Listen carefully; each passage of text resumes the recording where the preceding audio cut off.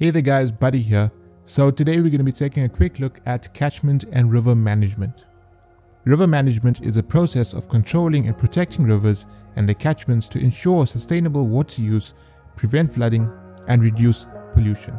Now, in simple terms, it's all about looking after our rivers, ensuring that they stay healthy for everyone, and by everyone I mean animals, people, the environment. But what is the importance of managing drainage basins and catchment areas? So firstly, it's going to ensure a sustainable supply of fresh, clean water for domestic, agricultural and industrial use. Now remember, a lot of communities are going to use river water for drinking, cooking, bathing, etc. right? And if it's all going to be polluted, they will be getting sick, they're going to be dying. And that's why it's so important for us to preserve the river water and keep it clean. Secondly, it's going to prevent soil erosion and siltation, keeping rivers and dams clear. Now remember, when soil is going to be washed away into rivers, that's going to clog up your dams and it's going to reduce their capacity, right? Thirdly, it's going to assist in transport. So basically, the transport of people and goods via boats. It's then going to reduce the risk of flooding by controlling runoff and improving water absorption. Remember, good river management is going to help your rainwater to soak into the ground instead of rushing straight into a river, which can cause your flash floods. It's going to protect ecosystems and biodiversity in rivers, wetlands and surrounding areas. Remember, if you're going to have a healthy river, that's going to support fish, it's going to support birds and it's going to support plants. If the river is going to then be polluted or damaged, those ecosystems are then going to collapse. It's going to improve water quality by reducing pollution and managing waste. Remember, that's all going to keep the water clean and safe for people and nature. It's going to support agriculture through reliable irrigation and healthy soils. It's going to promote economic stability by ensuring water for industries and communities. Because remember, many industries are going to rely on water. Some rivers are used to generate hydroelectric power.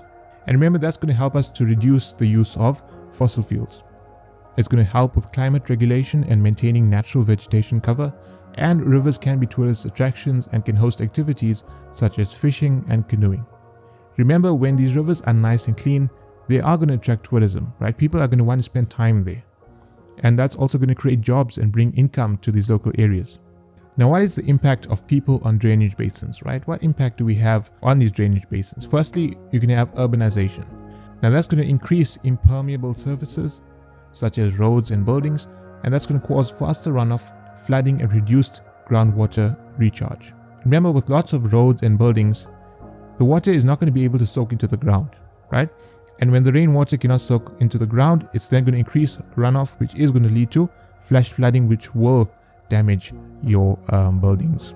Now, obviously, we know farming is very important, but if we have too much irrigation or if we have your poor farming methods, then that is going to cause your soil to wash away, which will cause rivers to fill up with sand. Deforestation, so that's the removal of trees, and that's going to reduce your water absorption, right? And that's going to lead to high runoff, soil erosion and silted rivers. Remember, people are going to remove trees, and when trees are removed, the land is not going to be able to absorb that rainwater, which will lead to, your increased runoff and your soil erosion. Wetlands will be destroyed by human activities like pollution and farming. Remember, factories are going to dump chemicals and waste into these rivers, right? And that's going to cause pollution and the degradation of aquatic ecosystems. And when these factories are going to discharge waste into rivers, obviously that's going to pollute the river with chemicals, that's going to poison your fish, your plants, and it's going to damage the entire ecosystem. Now, mining runoff can also contaminate rivers with heavy metals and alter natural flow patterns. Remember, mines also release acid, right? You acid mine drainage, and that's going to increase the acidity of your rivers, and that's going to harm your plants, your fish, and it's going to affect the safety of their drinking water. We have your overgrazing, which is going to remove vegetation in specific areas, and this is going to reduce the infiltration, right, which will affect the amount of groundwater available during the dry season. Remember, when too many animals are going to graze on one area, the grass and the plants are all going to be destroyed, right? And if there's no vegetation, that means that the water is not going to infiltrate into the ground properly. That's going to reduce the groundwater levels during your dry seasons. Dam construction is going to alter your natural river flow. It's going to affect ecosystems and it may reduce water supply downstream. In terms of waste disposal, the uncontrolled dumping of household or industrial waste is going to pollute rivers and it's going to harm aquatic life. People can also get sick from this water. When people are going to dump waste into water, that's going to pollute the water and it's going to spread diseases. And sometimes a whole community is going to use that water. That means that the whole community is going to get sick and die. The over-abstraction of water, excessive water withdrawal for domestic, industrial or agricultural use reduces river flow and can dry up streams. And the introduction of alien species, so non-native plants and animals, can disrupt the natural balance of rivers and catchments. So basically, plants that do not belong in that area are going to outcompete the local species, right? And that's going to change the entire balance of that whole ecosystem. So what are the different types of river pollution? Firstly, you can have your industrial pollution, right? And this is waste and chemicals from industries, including heavy metals, toxins discharged into rivers. Now this can be accidental or it can be deliberate. So deliberately means that these factories are going to intentionally dump waste in order to save costs, right? Accidental industrial pollution can be just a small spill or a leak, right? Something that happened unexpectedly. Next, you're going to have your domestic or your household pollution. So things like sewage, detergents and household waste entering rivers from towns and cities. You can have your agricultural pollution, which is runoff of fertilizers, pesticides and animal waste into rivers, causing nutrient loading, and eutrophication.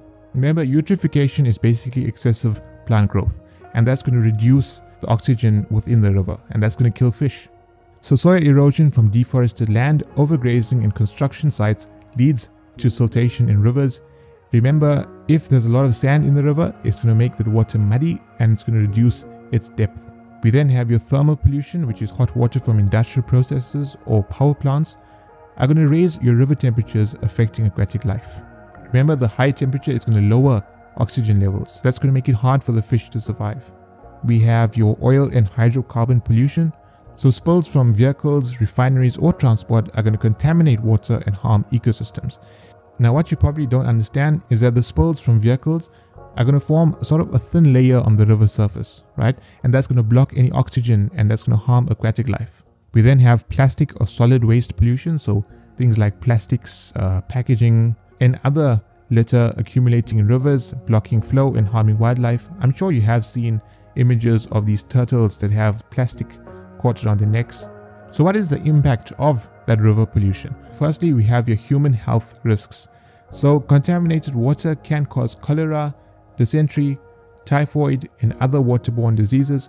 Secondly, you have your loss of aquatic life. So pollutants such as chemicals, heavy metals and plastics are going to kill fish, plants and other organisms.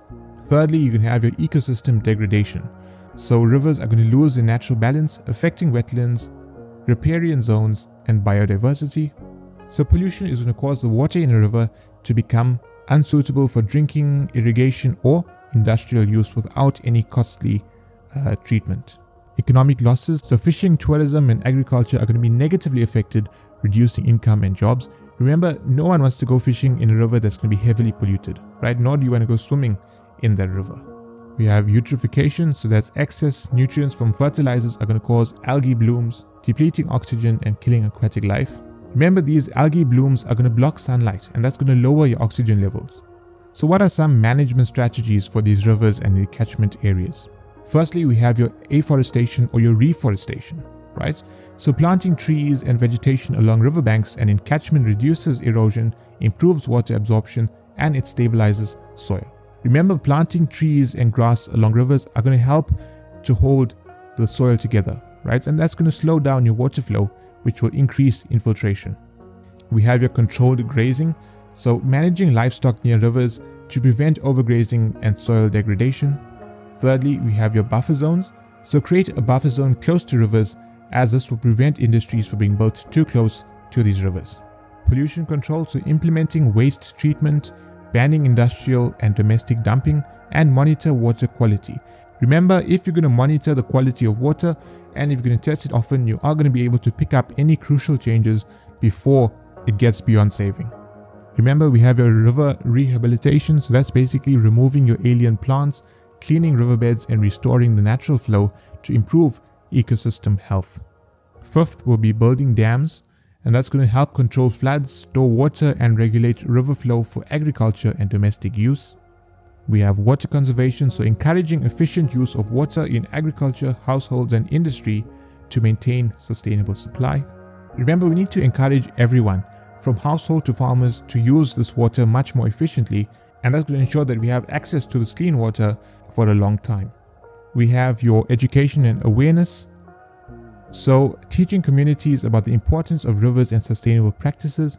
Again, we can have your awareness campaigns. We can teach farmers sustainable practices that will allow us to conserve the rivers. We have legislation and enforcement. You need to encourage strong laws, policies, and penalties in order to prevent pollution, right? So implement things like heavy fines for dumping into rivers. That's one huge way that we can ensure we keep our rivers clean. And lastly, we can recycle waste instead of dumping it into rivers. Now that's going to reduce the amount of waste that will be entering our rivers. And in doing so, it's going to protect our ecosystems. And that's it for today, guys. Just a quick, simple video. I hope this video will help you guys for your exams. So once again, thank you so much for watching. I really appreciate you guys being here. All the best for your tests and exams. May God bless each and every single one of you. Remember, stay cool, stay curious, and I'll see you in the next one. Goodbye.